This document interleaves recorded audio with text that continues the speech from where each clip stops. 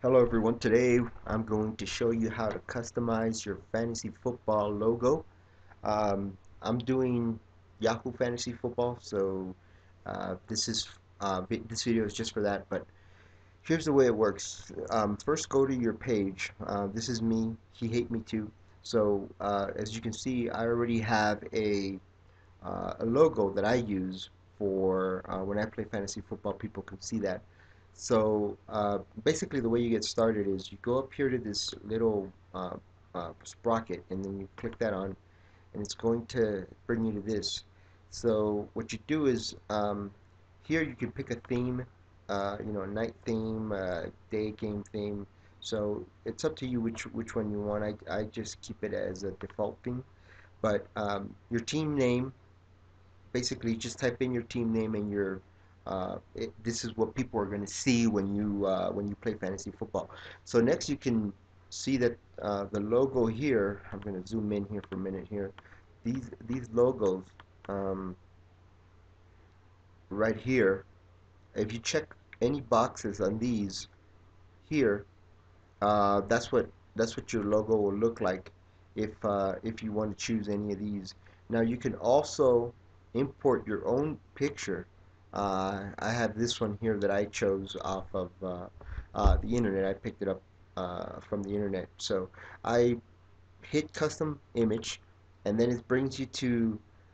Hold on, let me zoom out here for a second. So it brings you to this. So as you can see, I have two photos that I've used in the past, but I chose this one. So all you do is choose image, and once you choose the image, it comes here, and this tells you that this is what people are going to see when they see your fantasy league.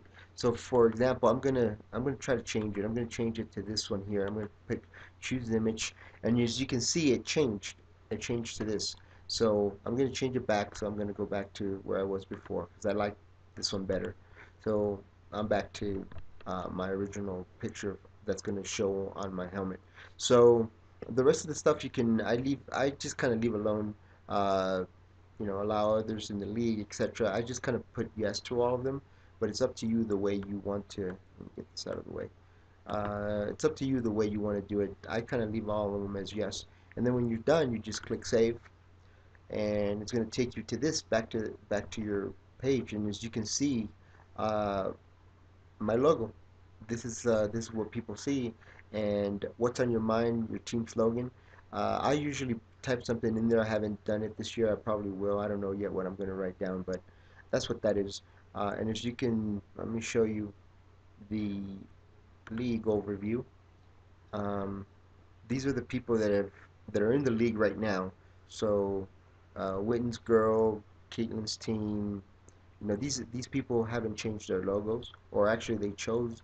It looks like she chose this logo here. So um, you can change your logo that way. These people haven't done it, but it's up to you.